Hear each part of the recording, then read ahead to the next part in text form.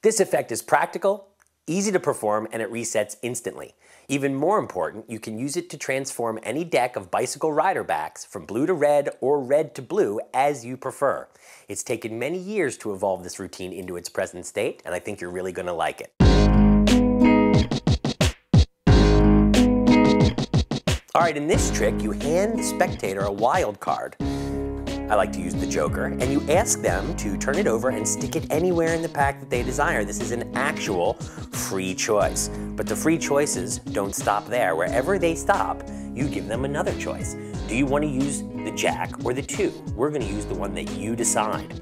In this case, we'll assume that the spectator chooses the Jack of Spades to use for the effect. I'll just take that Jack of Spades, and I'll rub it against that wild card, and that will cause the back to change color, like that.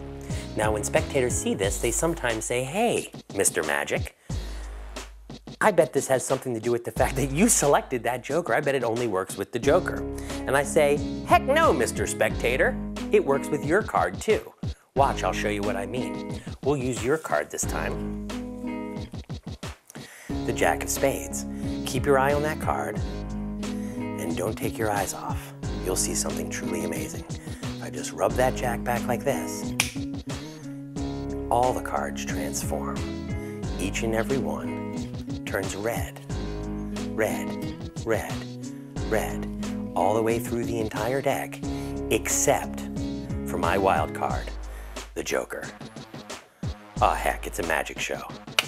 Why not make dreams come true? The Joker is red. All the cards are red. You're ready to go one with the show, and that's called Machine.